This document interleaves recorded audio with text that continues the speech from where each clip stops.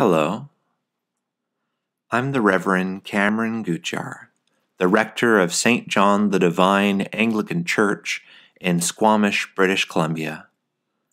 Welcome.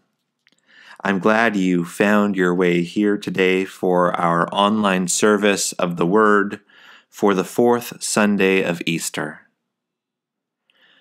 Everything you should need for today's service is in the video. However, if you would like an online order of service that you can download, there is one on our website at squamishanglicanchurch.ca. And now let us prepare ourselves for worship. Let's take a few deep breaths together.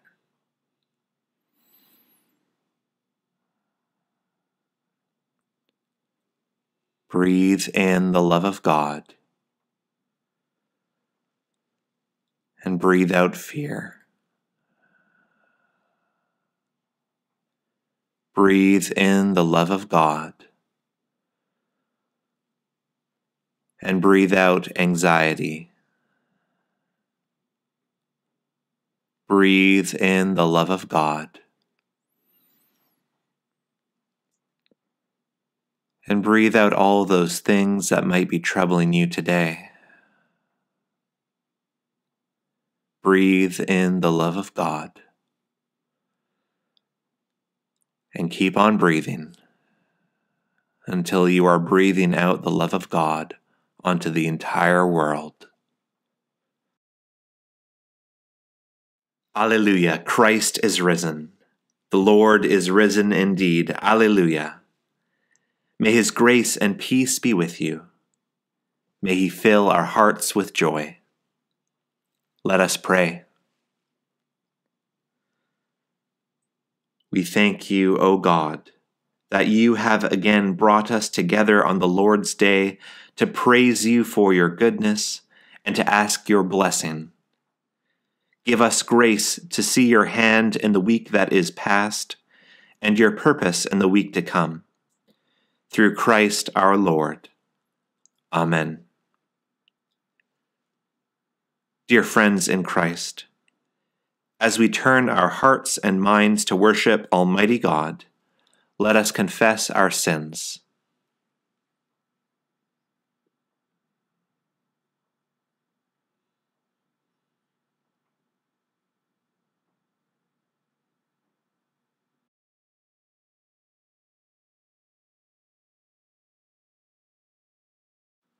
Most merciful God, we confess that we have sinned against you in thought, word, and deed, by what we have done and by what we have left undone. We have not loved you with our whole heart. We have not loved our neighbors as ourselves. We are truly sorry and we humbly repent. For the sake of your Son, Jesus Christ, have mercy on us and forgive us, that we may delight in your will and walk in your ways, to the glory of your name. Amen. Merciful God, grant to your faithful people pardon and peace, that we may be cleansed from all our sins and serve you with a quiet mind. Through Jesus Christ our Lord, who is alive and reigns with you and the Holy Spirit, one God, now and forever. Amen. May the peace of God be with you.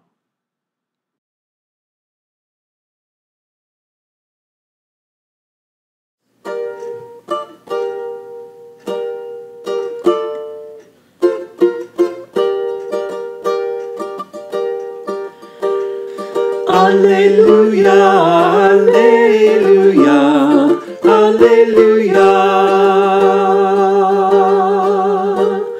Glory to God who does wondrous things. Let all the people God's praises now sing. All of creation in splendor shall ring. Alleluia. Alleluia, alleluia, alleluia.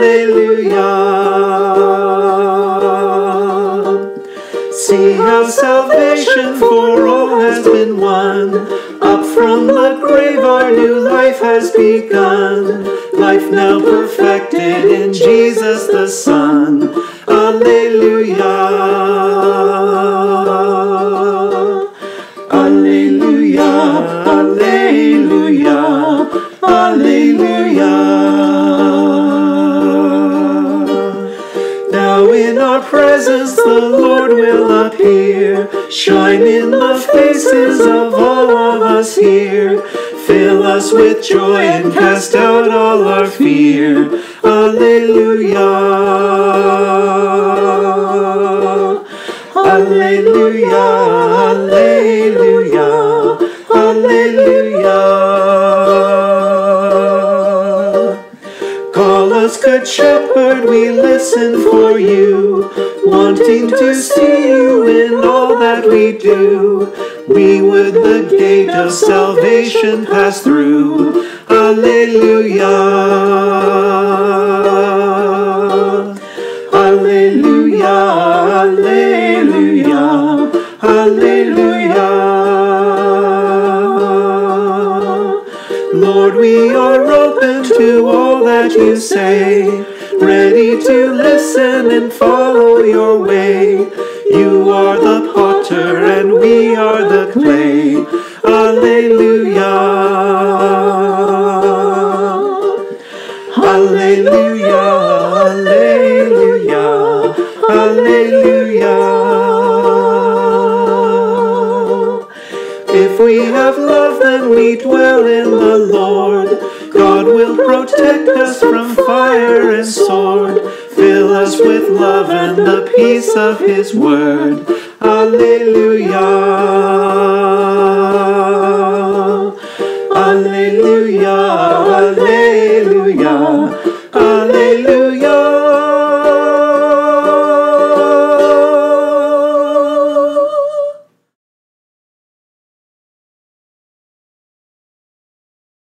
Let us pray. O God, whose Son is the Good Shepherd, send us out as shepherds to seek the lost, to heal the injured, and to nurture all with grace and compassion, through Jesus, who calls each by name. Amen.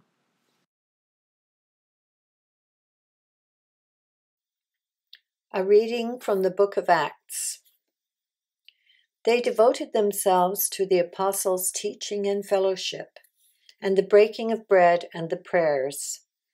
Awe came upon everyone, because many wonders and signs were being done by the apostles. All who believed were together and had all things in common. They would sell their possessions and goods and distribute the proceeds to all as any had need.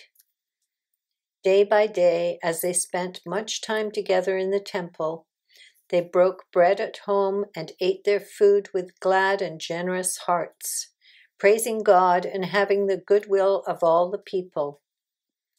And day by day, the Lord added to their number those who were being saved. Hear what the Spirit is saying to the people.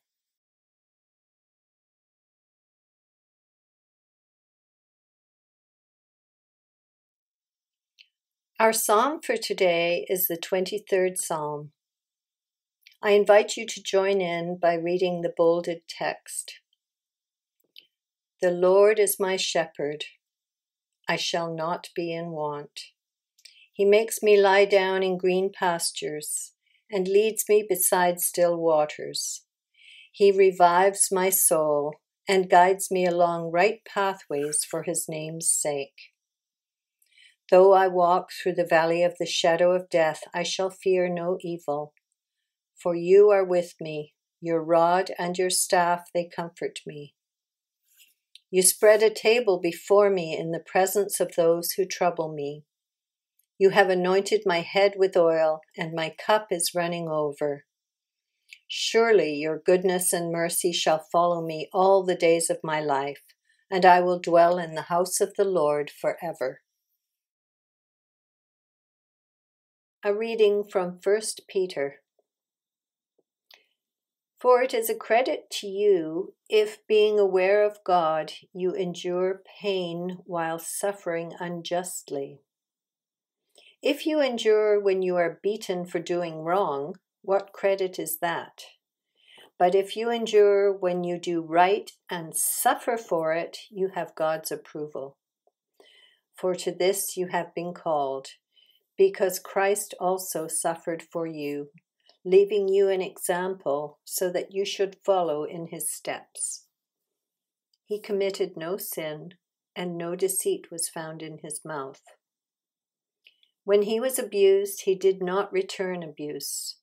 When he suffered, he did not threaten, but he entrusted himself to the one who judges justly. He himself bore our sins in his body on the cross, so that, free from sins, we might live for righteousness. By his wounds you have been healed, for you were going astray like sheep, but now you have returned to the shepherd and guardian of your souls. Hear what the Spirit is saying to the church.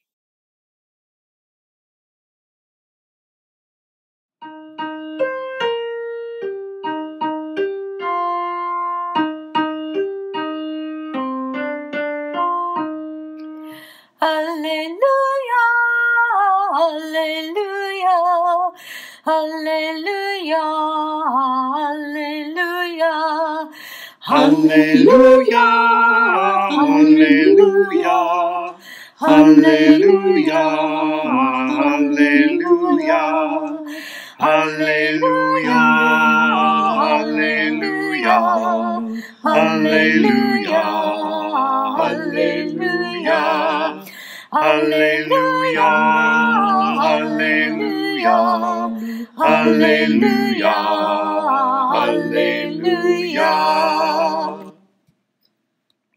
The Lord be with you. The Holy Gospel of our Lord Jesus Christ according to John. Jesus said, "Very truly I tell you, anyone who does not enter the sheepfold by the gate, but climbs in by another way is a thief and a bandit. The one who enters by the gate is the shepherd of the sheep. The gatekeeper opens the gate for him, and the sheep hear his voice.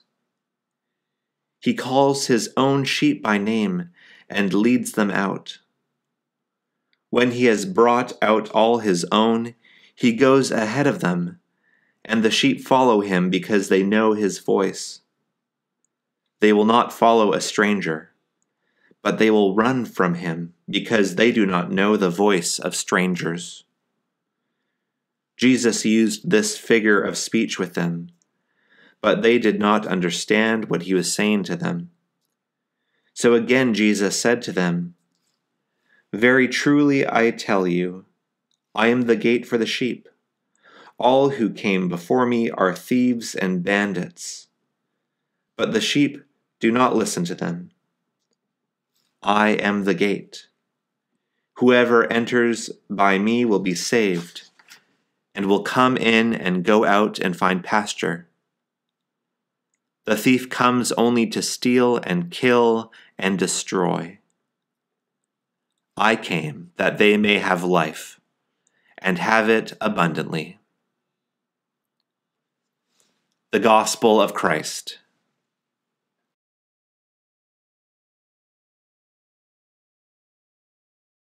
Alleluia, Christ is risen. The Lord is risen indeed. Alleluia. This Sunday, along with being the fourth Sunday of Easter, is also commonly known as Good Shepherd Sunday. This is due to the Gospel reading assigned for today from John that talks about Jesus as the Good Shepherd. Ironically, the part we didn't actually hear today was Jesus saying, "I am the Good Shepherd."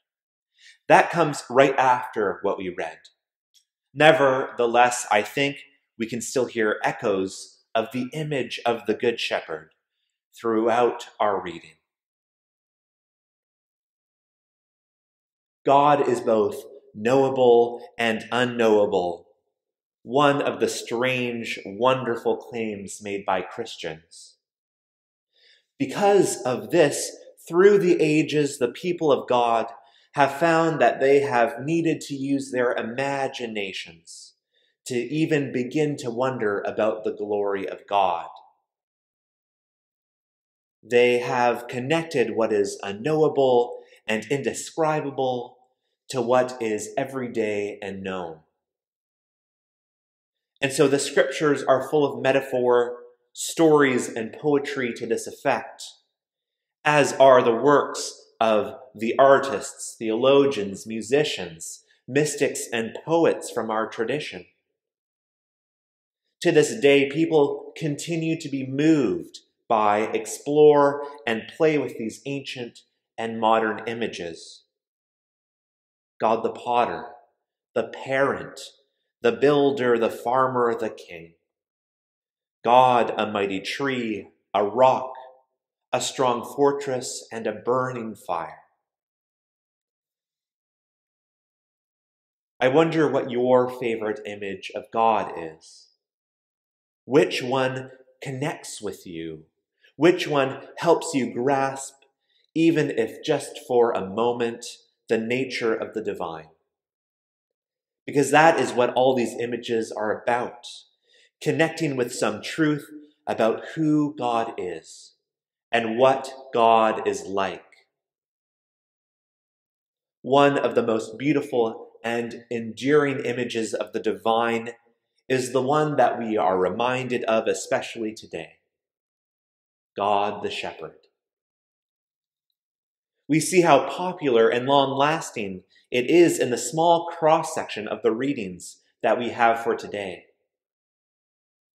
Psalm 23, a psalm that has comforted and touched the hearts of countless people through the millennia, with the image of God as a shepherd. God as my shepherd. Centuries later, this image is again used in 1 Peter. You were going astray like sheep, it says, but now you have returned to the shepherd and guardian of your souls.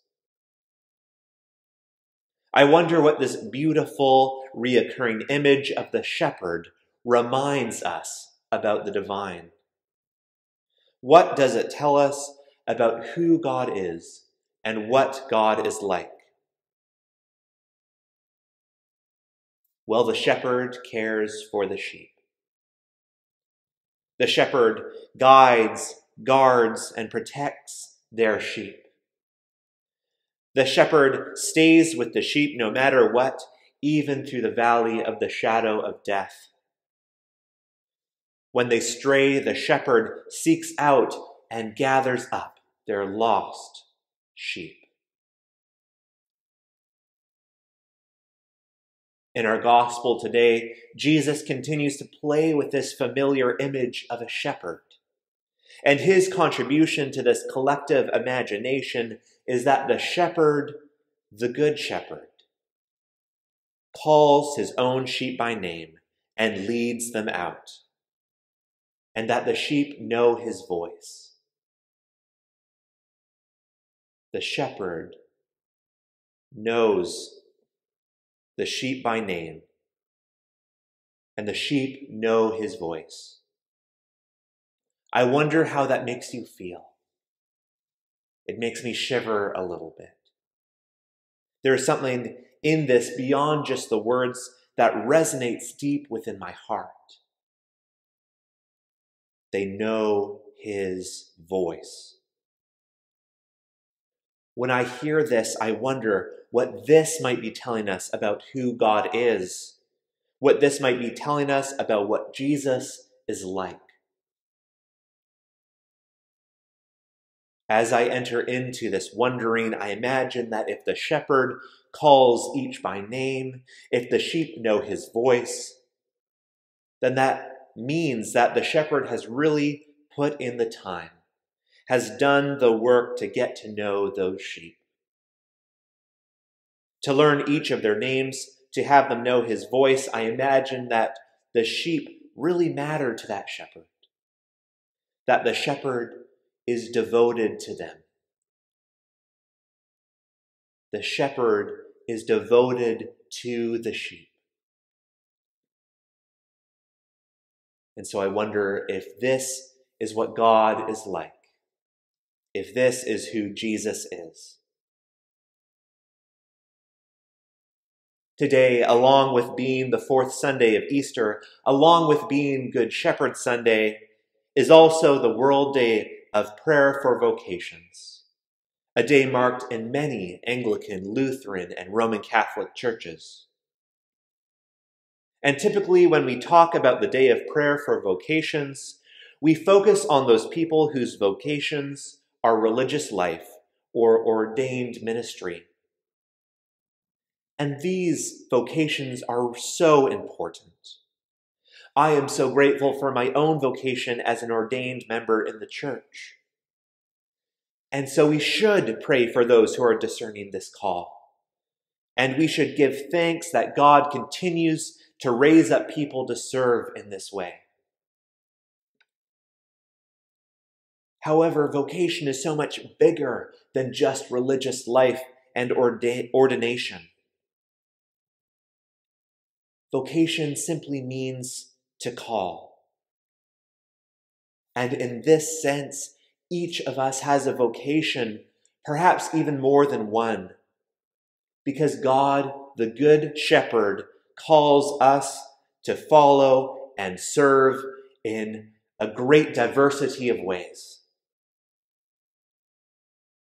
The theologian Frederick Buechner wrote about vocation that it is the place where our deep gladness meets the world's deep need. Where our deep gladness meets the world's deep need. And Jesus said, I came that they may have life and have it abundantly. What is your deep gladness? Where do you see the world's deep need? Where do these things meet for you? Where does Christ call you into abundant life? Maybe your job is your vocation, and maybe it isn't. Maybe part of your vocation is being a parent or grandparent or friend, partner, or neighbor. Maybe it has to do with learning or teaching, maybe building up what needs to be built up or tearing down what needs to be torn down. The possibilities are truly endless. Whatever it is, I hope that you have an opportunity to spend some time wondering about and exploring your vocation, asking what it means to go where God is calling you, what it looks like to follow Jesus into service and abundant life. In our reading from Acts today, I think it describes some people who found their vocations. We hear that the fledgling Christian community devoted themselves to the apostles' teaching and fellowship, to the breaking of bread and prayers. They devoted themselves. I think that our vocation might be whatever it is that we find ourselves devoting to. Those patterns, actions, and relationships that are so energizing that they bring life to you and to the world around you. And I think that if this way, when we follow our calling, when we are able to lean into our vocations, devoting ourselves to where our deep gladness and the world's needs meet, we are most closely following Jesus. We are most faithfully echoing the example of God, the Good Shepherd, who is devoted to us. Thanks be to God.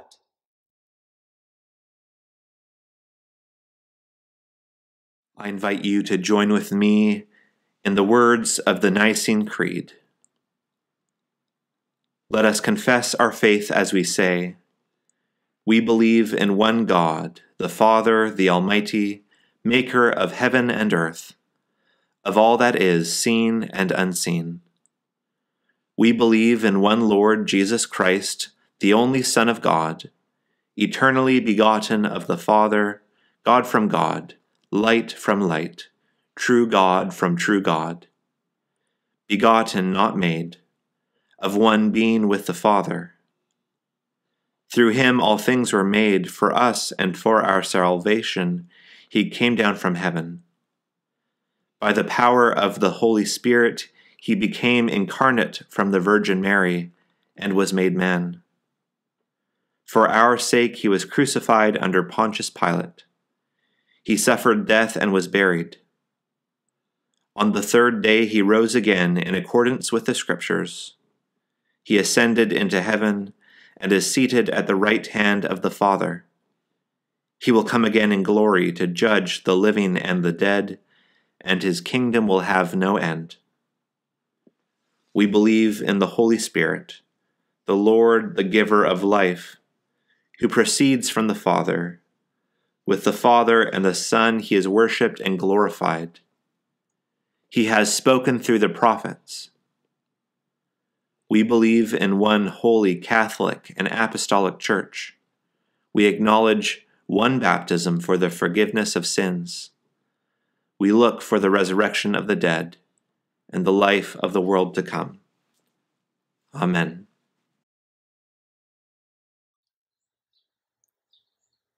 With the Spirit of God alive in us, with the breath of life filling our bodies, with the light of Christ warming our hearts, let us join together in prayer.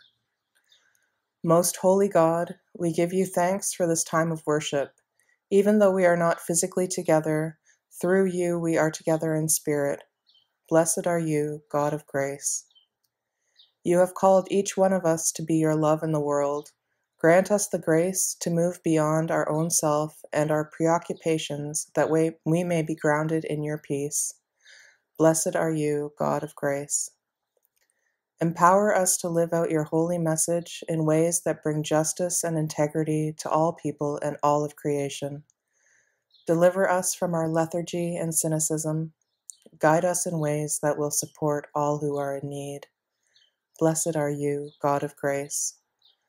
We pray for those suffering from illness and for those paralyzed by grief or sorrow. We pray for all who mourn the death of a loved one, the death of a relationship, the loss of work, and for those steeped in loneliness. Grant them all your peace. Blessed are you, God of grace.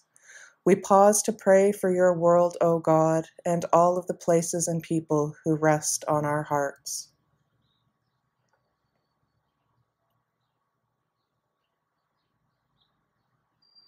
We hold before you Heather Booza, Eleanor, Lori, Tyler, Edie, the How Sound Women's Center, the residents of Hilltop House, the residents of Shannon Falls, the elders of Squamish Nation, and the patients of Squamish General Hospital. In this time of COVID-19, we pray for all who are sick, for all who are grieving, for healthcare professionals, researchers, and emergency personnel. We pray for those in positions of power and for those who provide us with the essentials of our day-to-day living.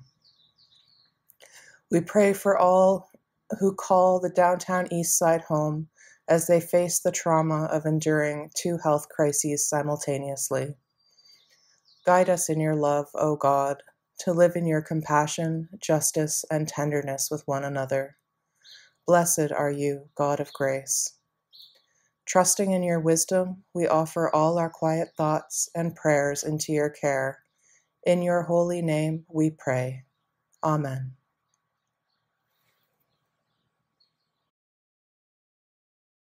We invite you to make a gift to support the ministry of St. John the Divine as you are able.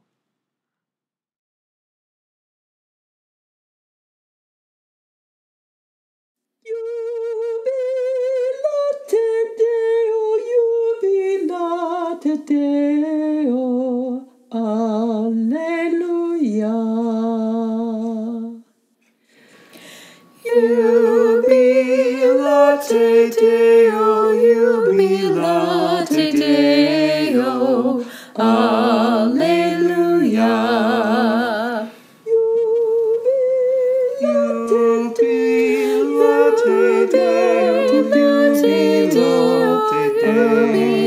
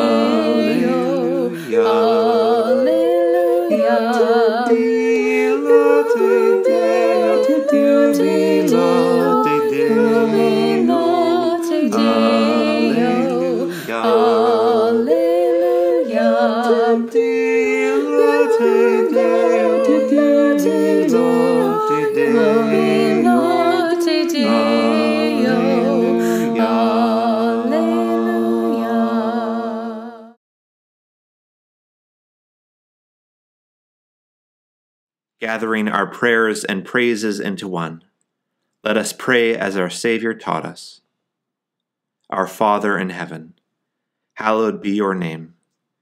Your kingdom come, your will be done, on earth as in heaven.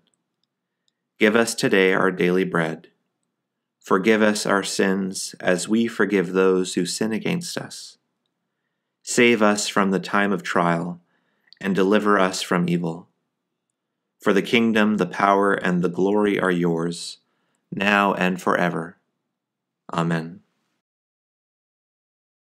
And glory to God, whose power working in us can do infinitely more than we can ask or imagine. Glory to God from generation to generation, in the Church and in Christ Jesus, forever and ever. Amen.